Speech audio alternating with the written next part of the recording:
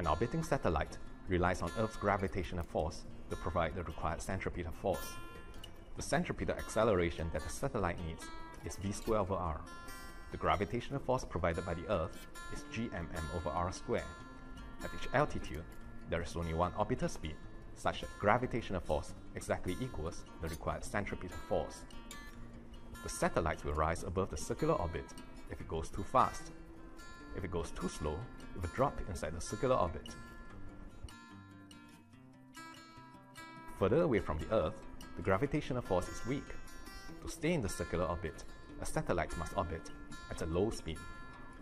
Nearer to the Earth, the gravitational force is strong. To stay in a circular orbit, the satellite must orbit at a high speed. Therefore, for low Earth orbits, at only a few hundred kilometers above the Earth's surface, orbital period is only about 90 minutes. To be geostationary, the satellites must match the Earth's rotation with an orbital period of 24 hours. To have this long orbital period, the satellites must be parked higher, at about 36,000 kilometers above the Earth's surface. By the way, the furthest satellite from us is the Moon, with an orbital period of 1 month, parked all the way up at about 370,000 kilometers.